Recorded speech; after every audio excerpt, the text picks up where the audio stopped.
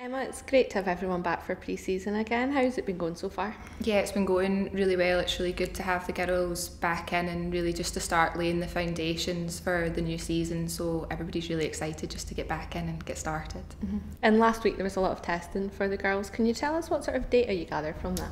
Yeah, so we had two different testing days. So one was more sports science focused, and we also had one that linked up with the physios and was screening. So the first one was looking at some sports science tests. We looked at their endurance, we looked at their speed over different distances to get their max speeds. We also did some muscle tests, capacity tests, so looked at their power and also some injury prevention kind of exercises.